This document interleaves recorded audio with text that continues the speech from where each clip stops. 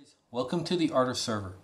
In today's video, I'm going to show you how to update the BIOS and firmware of a 12th gen Dell PowerEdge server using the Lifecycle Controller.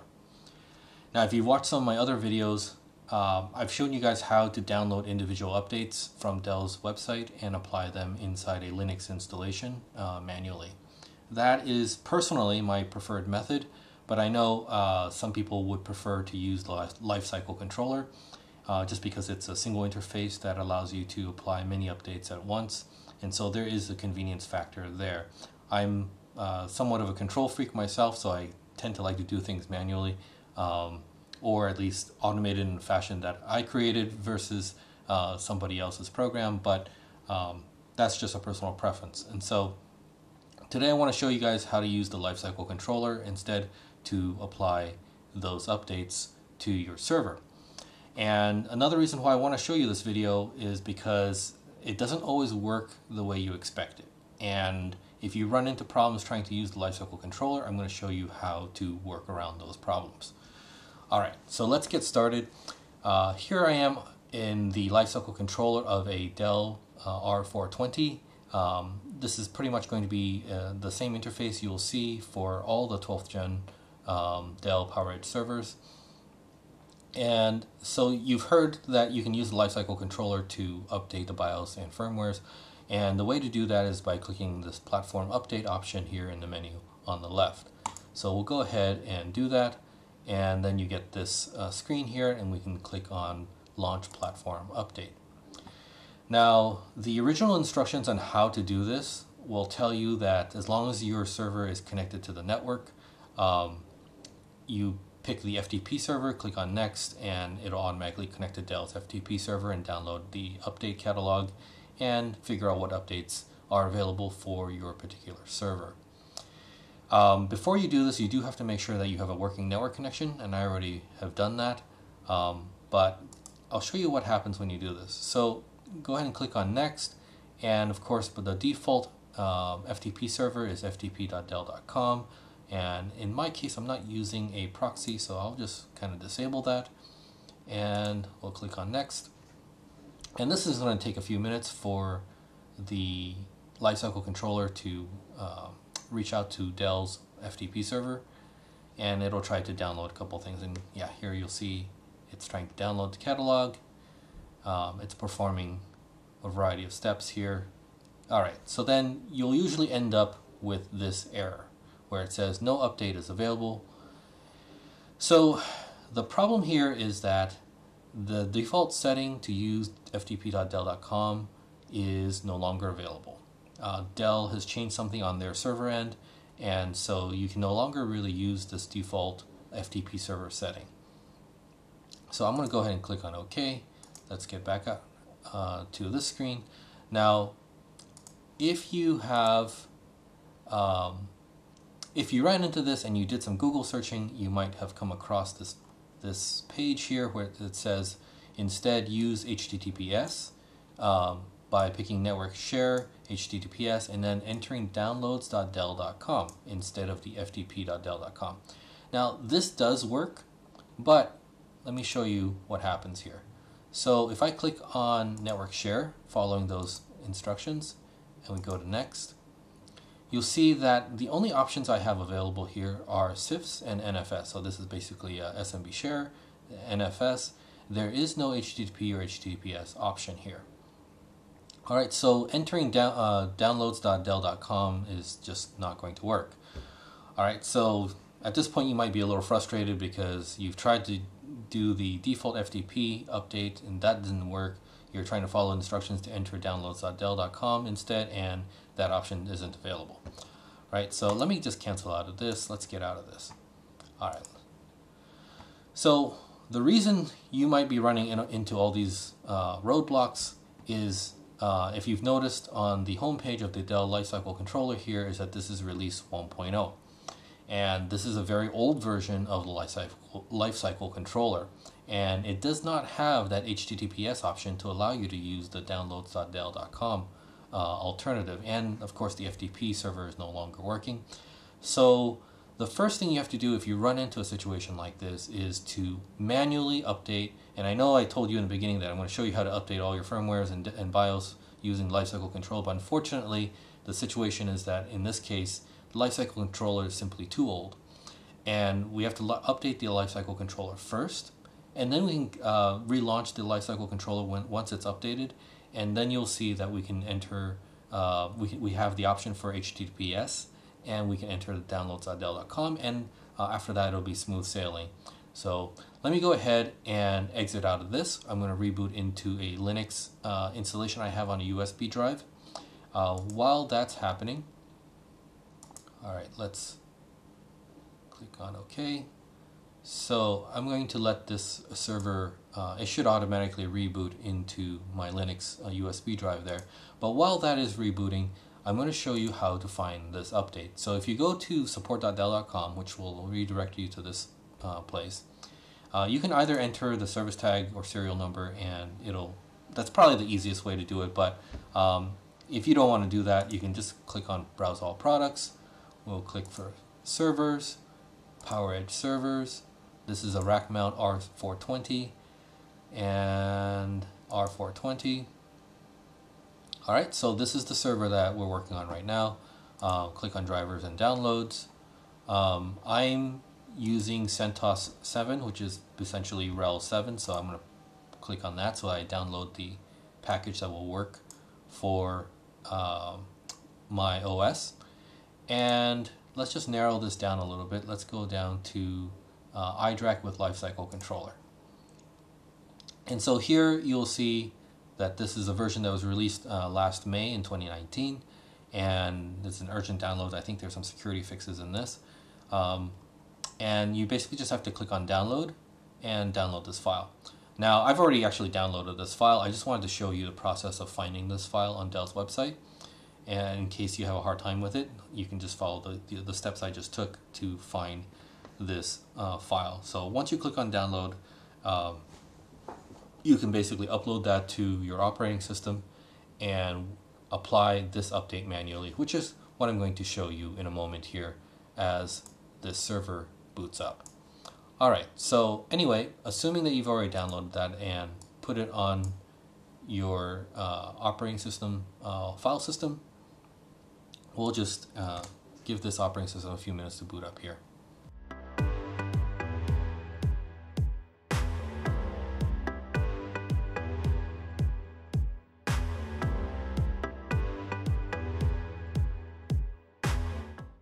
Alright, we're booted up here. Let me go ahead and log in. And I do need to run these updates as root, so I'm going to escalate my privileges.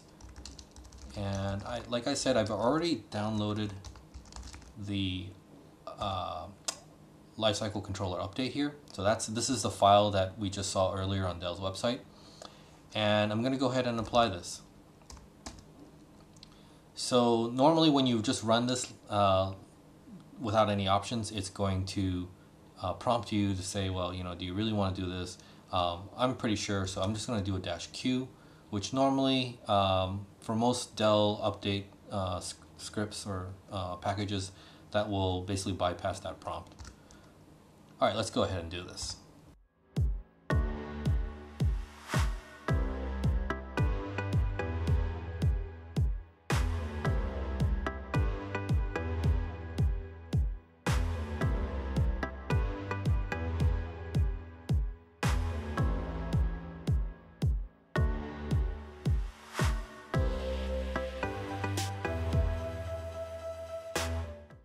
Alright, so it looks like the iDRAC rebooted, so we got disconnected. That's okay, not a problem, we'll just reconnect.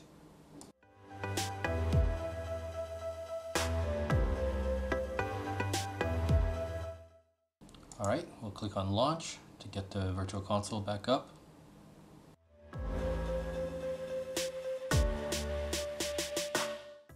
Alright, let me just switch that a little bit.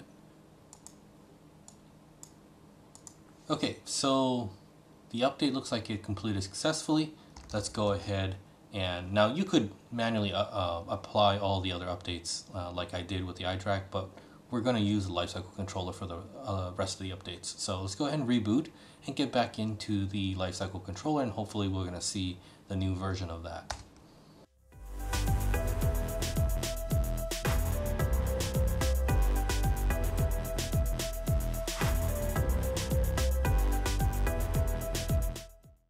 Okay, so at this point we're going to press F10 and you'll see that it says entering Lifecycle Controller. We'll let the post finish and we should be back in the Lifecycle Controller.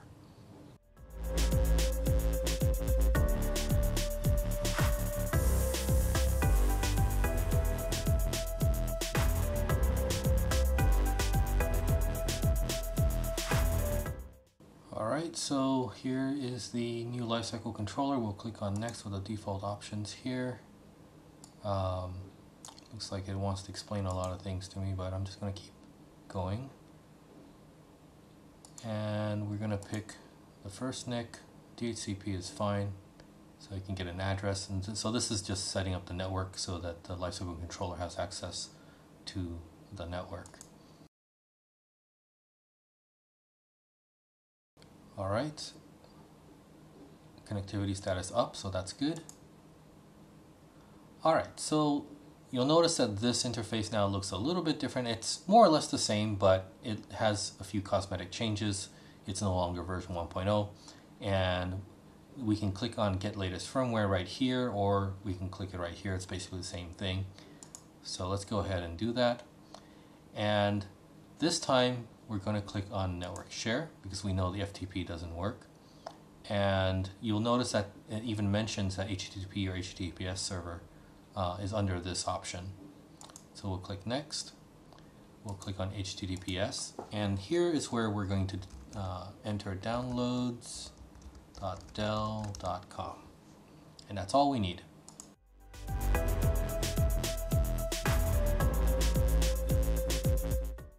Alright, so it's going to say that the certificate is invalid. Go ahead and just click continue here. I think it's maybe because it's self-signed or something. I'm not really sure why that's, it doesn't really give you a reason here, does it? Either it's expired or not valid for a specified server name. Dell should really fix that. I'm going to give it a few more minutes here for it to do the download, and it's going to figure out what updates this server needs. Alright, so it's figured out all the updates that I require on the server, and you'll see that it automatically selects ones where there's a relevant update. So you'll see this is the current version that's on the server, and this is the latest update that's available. So normally you can just click on apply and it'll start applying these updates, but I like to look through this list just to make sure that everything looks all right. And in addition to that, sometimes there are power supply firmware updates. I don't really recommend doing those because they tend to be problematic, and oftentimes they can brick your power supply. So I tend not to do those just to avoid that problem. There are people who say that it does work, the power supply firmware updates, but then there are people who follow the procedure and it didn't work, and you basically end up killing your power supply. So I don't know what the cost-benefit analysis is in terms of, you know, how important those updates are, but anyway, I tend to just avoid the power supply updates. Alright, so it's pretty much detected everything that needs updating on the server. I'm going to go ahead and click apply now, and it's going to take a while. This is going to take at least 30 minutes, especially with this many updates, or longer. So I'm going to go ahead and click apply. I'm going to let this run and continue recording it, but I'll probably fast forward through all that until this is completely done, and then come back to the video.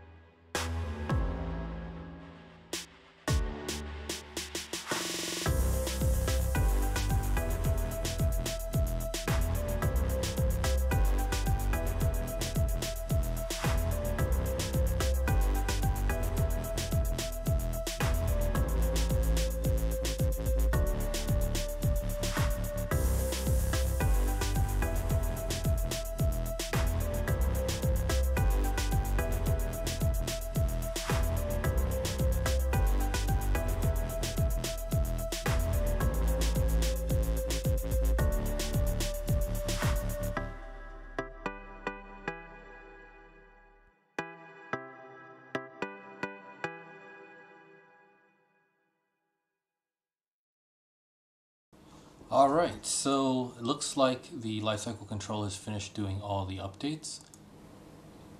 Alright, so we see the BIOS version is now 2.70. So that was 1 point something, a really old version at first. And if we go to System Inventory, I'm hoping that will show all the latest firmware versions. Okay, let's go to Firmware Inventory. Yep, so you can see these are all the latest versions. Yeah, even the H710 Mini was an older version. If you go back to the earlier part of the video, you'll see that that was an older version. Alright, so that's it. We've got the all the firmwares and BIOS updated through the Lifecycle Controller. Now, something that was kind of strange is that after this update, for some reason, I can't select a network card anymore, so I don't have a network connection. I'm not really sure why that is. If anybody knows, leave me a comment in this video to let me know what that's about. Otherwise, I'll have to go do some searching to see why the NIC is no longer available in the Lifecycle Controller. That's really kind of weird. But anyway, the purpose of this video is to show you how to get the Lifecycle Controller to update all the firmwares in BIOS, and we've accomplished that. If you run into some of the problems I showed you earlier in this video, now you know to work around it. Basically, the two main points is that the ftp.dell.com server is no longer available, so use the downloads.dell.com with HTTPS instead. And if you don't have the HTTPS option for under the launch firmware update, it's probably because your version of the Lifecycle Controller is too old. And so go ahead and just download the Lifecycle Controller update manually and apply that manually, and then get back into the Lifecycle Controller. Alright, so hopefully you guys find this helpful for anybody who wants to update their system BIOS and firmware using the Lifecycle Controller, and you're having some problems. I hope this video will help you out. Give me a like if you like this video, and be sure to subscribe to see more videos from me. Thank you very much. Bye-bye.